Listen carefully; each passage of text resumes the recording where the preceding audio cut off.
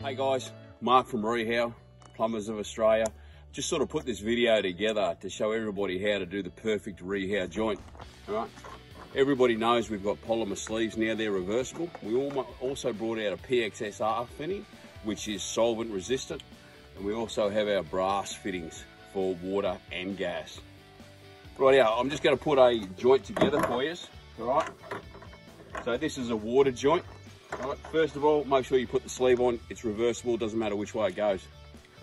Span it once, turn it 30 degrees, hit it again,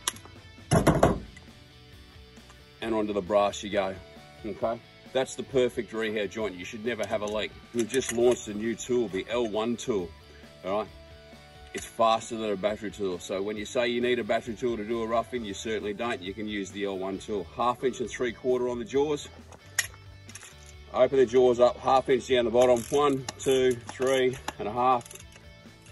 Cranks of the tool, joint done, nice and quick. As fast can be. Works on the brass fittings and the polymer fittings. Rightio, so 1, 2, 3 and a half, joint done. Walk away.